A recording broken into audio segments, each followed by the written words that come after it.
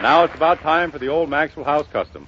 Friends, just before we invite you all to join in a cup of delicious Maxwell House coffee, I'd like to take a moment to thank many of you who have written us nice letters about our coffee. We have even had some from those who knew Joel Cheek years ago and who are today enjoying the new Maxwell House. We're particularly glad to get such letters, and we thank you for them. And now it's time for our Maxwell House moment of relaxation. So here's your steaming, fragrant cup, and yours, cream and sugar. And now, the music of Meredith Willson.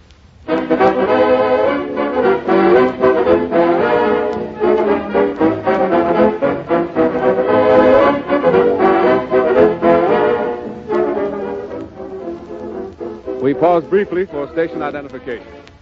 KFI, Los Angeles.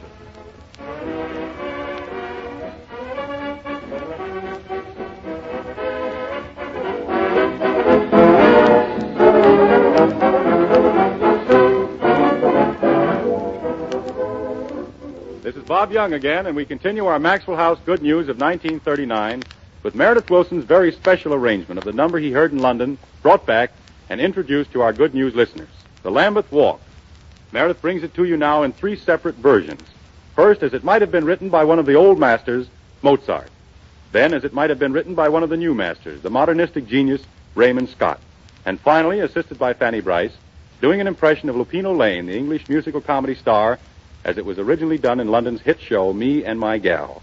All right, Meredith, a la Mozart. Start Lambeth Walking.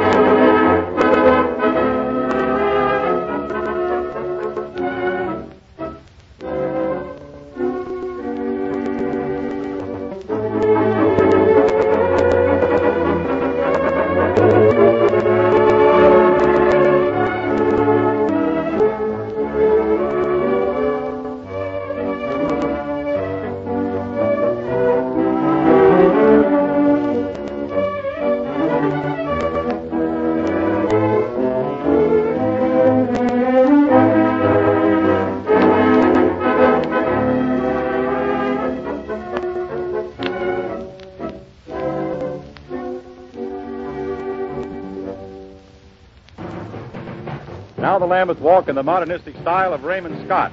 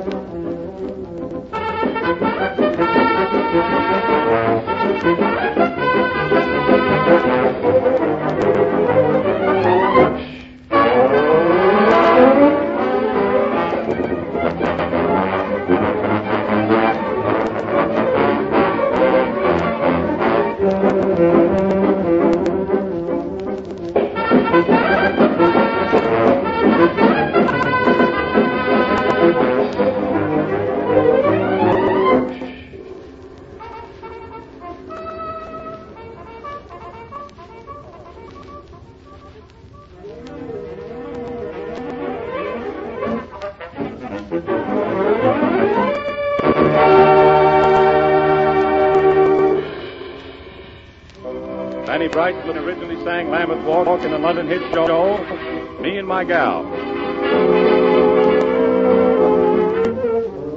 Anytime it's way, any evening, any day, you'll find us all doing the Lambeth Walk.